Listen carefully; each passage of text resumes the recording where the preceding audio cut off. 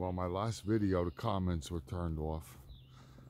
I don't know why. I guess YouTube made it not safe for kids or whatever. I don't know, but it wasn't my doing. And I'm not that tech savvy to turn them back on. We're not catching anything today. May 2nd. Who was here? How do you know? Oh, really? Awesome.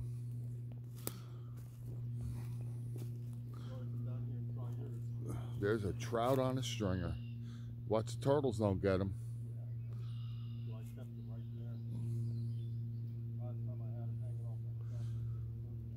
I just said we're not catching nothing.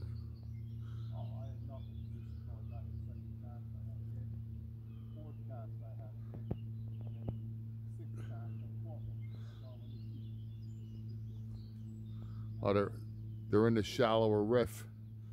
I'm gonna try it down below here then. You got another one? You got one? Cool. Action photo. You're gonna be on YouTube, bro. You're gonna be a star. See, now I can make a video of someone catching. I'll call it a blitz. Hey, those bass were really blitzing that day. There were 3 seagulls there. Yeah, well, there was a mile of seagulls there. I never saw a school of bass like that in the bay. Oh, you lost them. Thought I had lunch. I never saw a school of bass like that in the bay. I got one that was 12 inches and I got one that was 30 inches, you know. Wow. Everywhere in between. They were choking the bait. I took all the trebles off my lure because they were swallowing it so bad.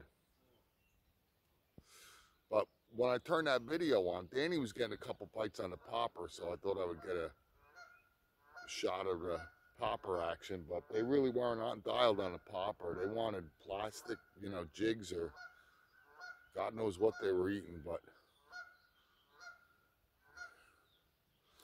it was over by 8 o'clock in the morning. It was over.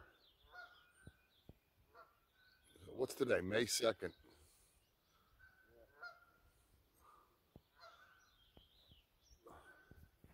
Now what'd you do? You're wrapped up in your split ring. All right, I'm gonna fish. This is a